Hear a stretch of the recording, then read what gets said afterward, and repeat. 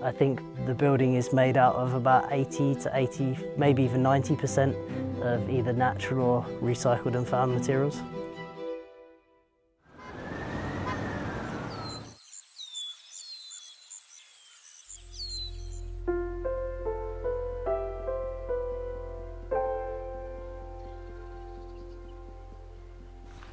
Had you ever built a house before?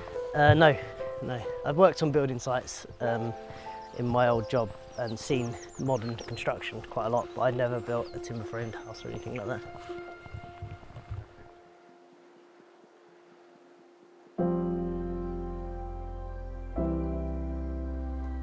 I decided that I was going to buy a piece of land.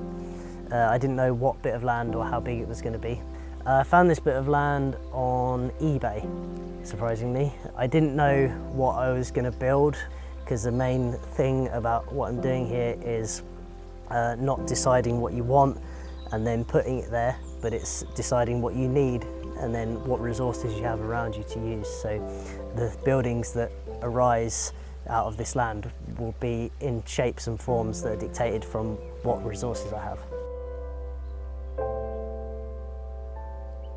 The method I used to build it is called cobwood or cordwood or stackwood. It has a few different names. The mortar that's binding it all together is called cob.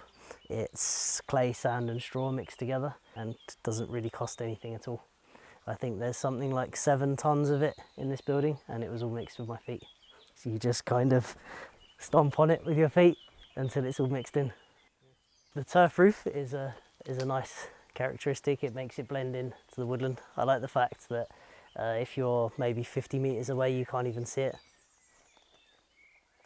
The windows came out of my mum's next door neighbour's house.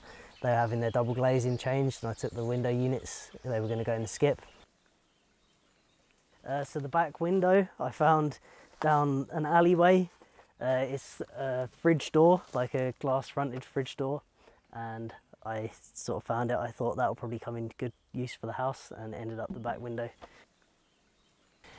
Most of the cost was things like bits of pipe and sort of the roof liner and stuff. I think maybe total cost is about £3,500–4,000, something like that. So yeah, this is my house where I live. It's pretty comfy.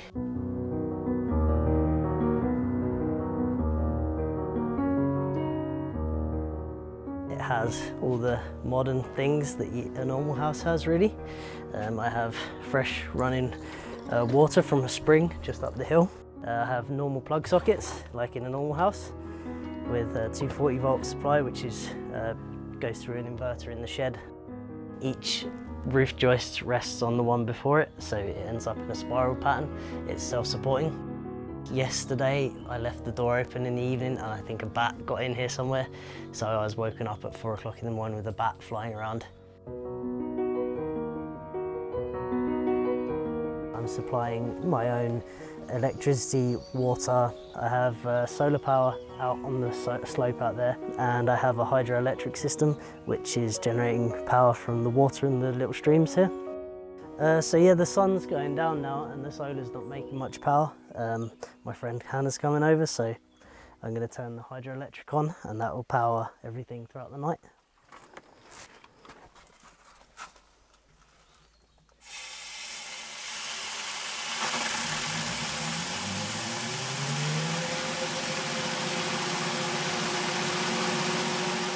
And the water comes along from up the hill, all the way up there, down this length of pipe. It has about 26 psi of pressure. It squirts out a nozzle about 30 feet a second, enough to probably take the skin off your hand if you touched it. It's quite powerful. I had a fairly normal life in London, normal day job. Got up, went to work, socialised at the weekends. I felt like I didn't have enough time to do all the different things I wanted to do. The idea of working for like 2/3 of your life and having very little time to socialise and do hobbies and things, it just doesn't sit right.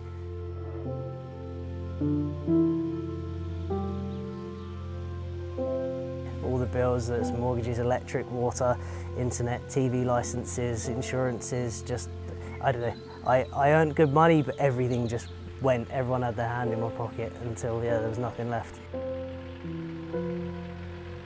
I did have a girlfriend at the time. The building process and the moving process of it all, I think, was a big contributor to us separating. We kind of went our separate ways just before I moved here permanently. I thought I was going to be doing this with a partner, but I ended up moving here on my own. When I was in the tent for like a month on my own, it was probably one of the hardest things I've ever done in my life. Well, looking back at it now, it doesn't seem that bad, but I remember at the time it was pretty bad.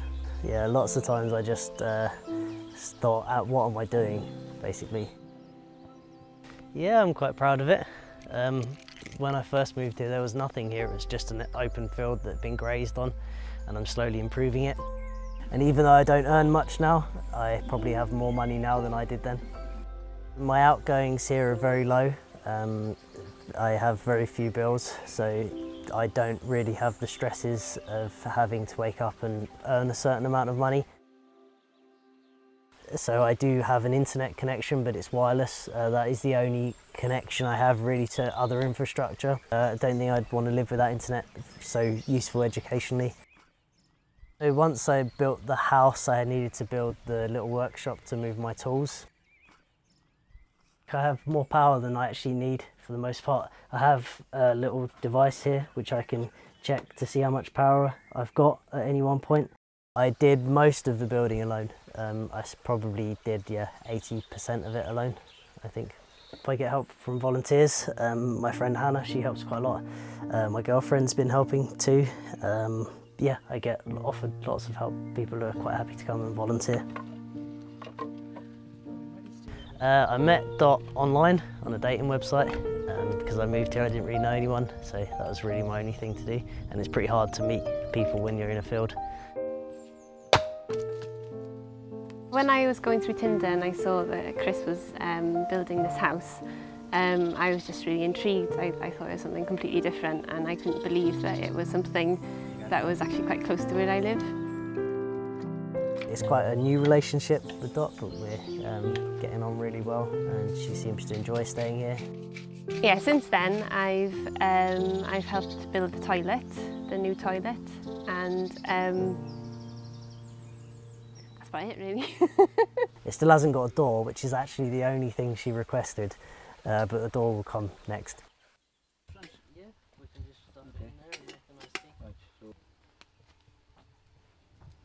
This house is kind of designed to last probably around 20 years with minimal maintenance. It could last a lot longer than that with quite major maintenance, but it's not built to last forever.